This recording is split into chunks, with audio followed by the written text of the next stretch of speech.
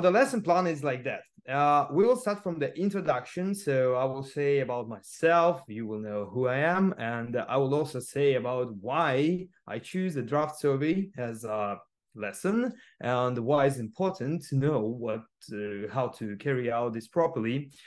Also, we will talk, the second point is understanding of draft survey. So I will explain you some definitions and abbreviations which you need to know if you really want to understand the full part of that.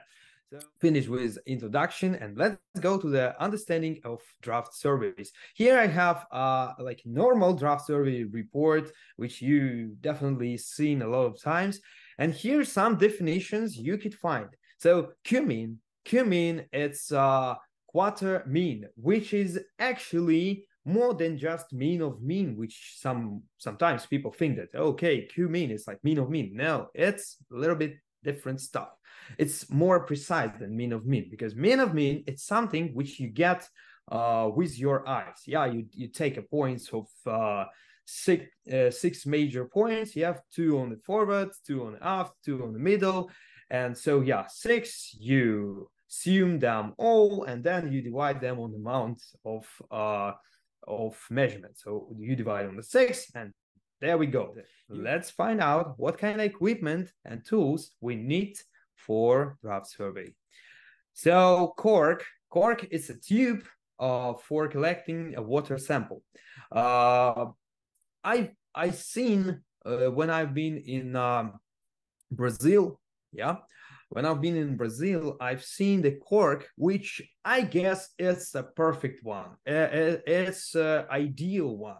What I mean, normally your cork is rusty or just metal, and you should know that it's not really good practice, because if your cork rusty, it gives some additional molecules which are leading to, what do you think, to the density, they increase the density of your water, which sometimes good, and we will know why, and sometimes it's not really good. So the best cork, I guess, it's made of plastic, and also if it has like on the bottom of this cork, it has something like I don't know, some like a opener, yeah. So you pull the wire and you open the bottom. Once you touch once you pull your cork on the water level you need to collect the water sample. So it's good. As you can see, this is a frame, and what is the good part here is that full metal, yeah, and this is really good at touching, and this is really heavy, so it's easy to attach. But again, I already see the problem here. You see the point of view, we're a little bit upper than we need to be, so we couldn't go exactly on level with the balls. You see, the ball's so low, and I don't know why they made it, because I mean, so conducting draft survey, we go to this part, how surveyor behave to yourself. When you see that even on this draft, he starts to take a 5 centimeters, 10 centimeters from you, okay, this is not a really good person. But if you're okay and you almost in equal drafts, okay, maybe he's a good person. Be careful only with the middle draft. The middle draft is the most important, because if you take forward and aft draft inappropriate, okay, you will have a sagging or you will have a hogging. This is nothing. If you play with your, unfortunately, we can play with Excel form, data collection and calculation. Here it is.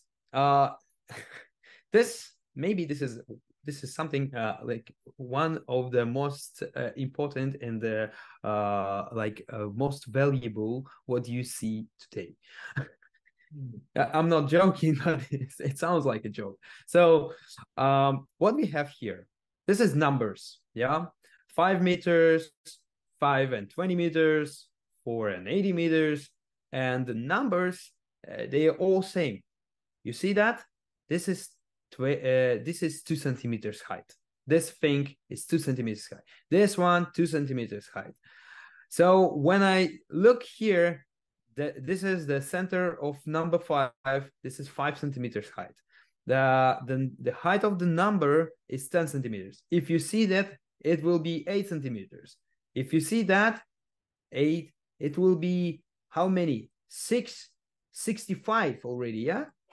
Let me be a lecture now. Here's main formulas and data. It looks like a tons of a difficult story. But let me explain you everything. This is nothing really difficult. But if you understand what I speak about, if you understand what this formula is about, you will be definitely a king of draft survey. So how does it work? A Q-mean, remember I told you about this. Here we go. We have draft forward plus draft aft plus draft middle. Then we multiply this on 6, and then we divide this on 8. So that's and draft forward corrected, draft aft corrected, draft middle corrected. So mean of forward, mean of aft, mean of mean, and then multiply to 6, and then divide it to 8.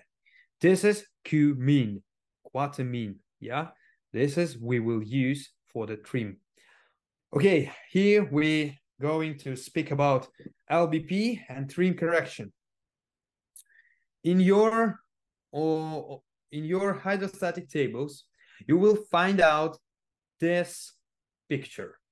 Believe me, it's not the same. Fresh water density port minus port divided on 24.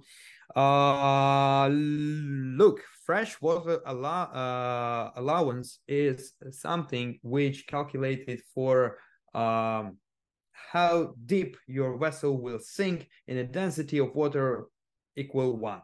Okay.